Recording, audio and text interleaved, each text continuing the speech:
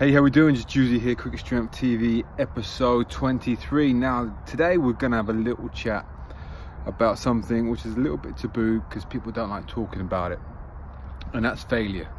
And people don't like failure because they feel like it's a bad thing, but in fact, failure isn't bad at all. A little thing we say, failure isn't fatal. And why do we say that?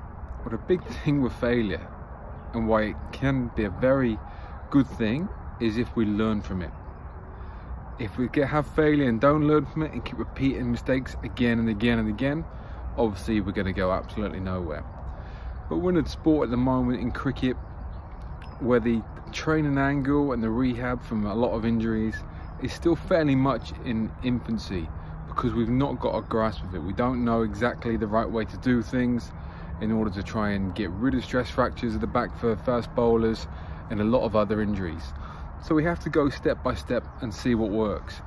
But when you do this sort of thing, some things don't work. And when they don't work, you've tried it and you can bin them.